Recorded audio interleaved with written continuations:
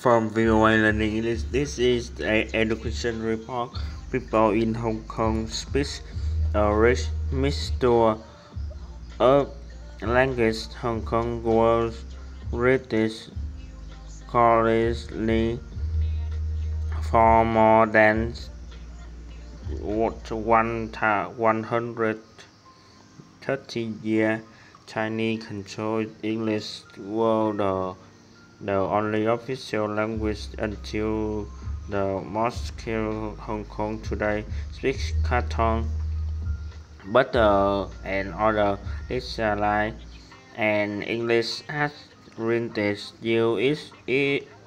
still widely spoken much now. However, many people are choosing to learn English as it's spoken in the United States.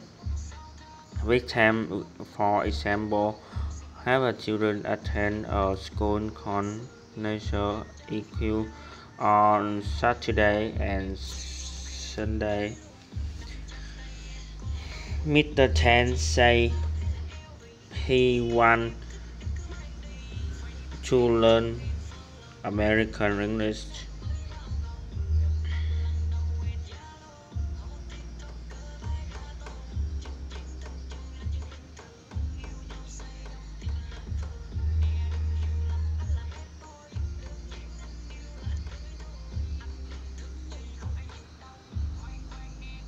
Today, the school has 350 students. It does not have space for any more. Mr. Ng says American English is clear and defined. He says it is easy to teach and easily understood. Public schools in the former British colony still teach mostly British English, but the number of private language schools teaching American English is growing. Some observers say American English is becoming the language of international business.